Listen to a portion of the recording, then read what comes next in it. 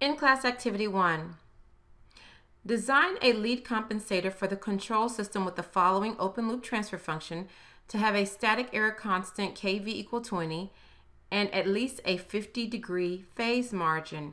G of S is equal to 4K over S times S plus 2. I've given an example of the answers here so that we can analyze the plots before and after compensation.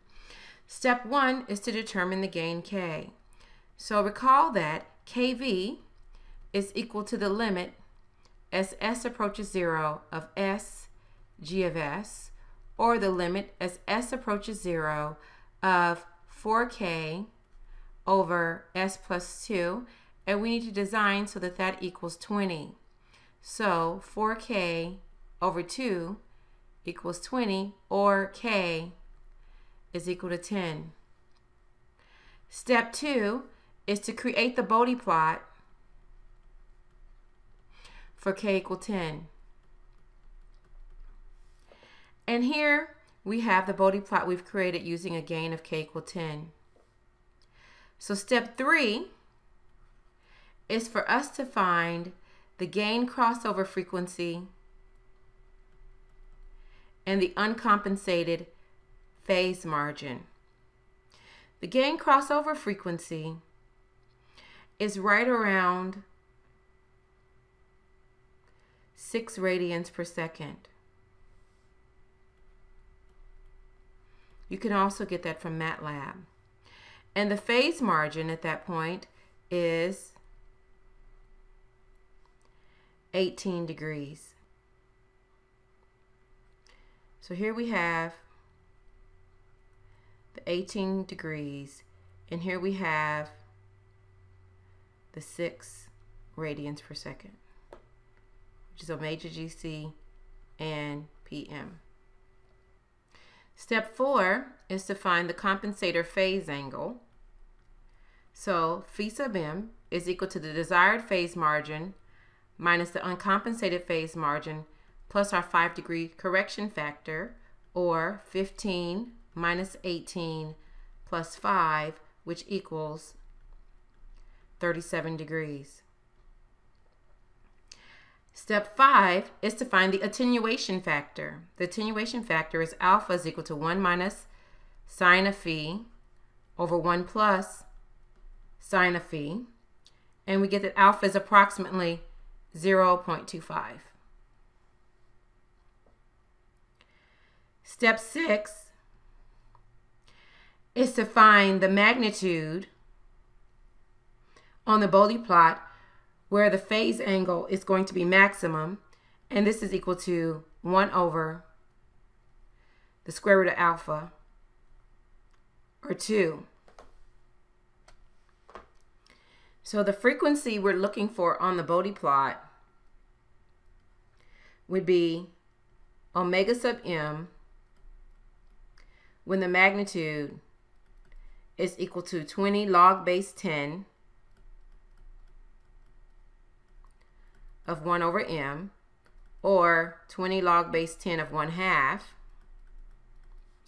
which is equal to -6 decibels.